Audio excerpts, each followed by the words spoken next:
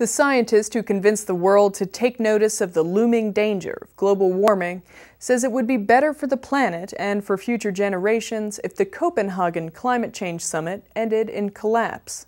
In an interview with the London Guardian, James Hansen, the world's preeminent climate scientist, said any agreement likely to emerge from the negotiations would be so deeply flawed that it would be better to start again from scratch.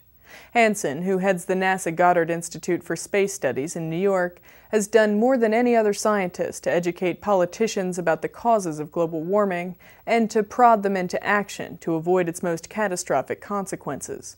But he is vehemently opposed to the carbon market schemes, in which permits to pollute are bought and sold, which are seen by the EU and other governments as the most efficient way to cut emissions and move to a new clean energy economy.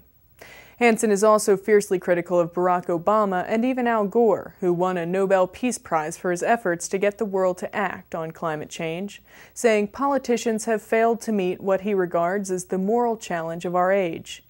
In Hansen's view, dealing with climate change allows no room for the compromises that rule the world of elected politics. He said, quote, "This is analogous to the issue of slavery faced by Abraham Lincoln or the issue of Nazism faced by Winston Churchill. On those kind of issues, you cannot compromise. You can't say, let's reduce slavery. Let's find a compromise and reduce it 50% or reduce it 40%. This is analogous to the indulgences that the Catholic Church sold in the Middle Ages. The bishops collected lots of money and the sinners got redemption. Both parties liked that arrangement, despite its absurdity."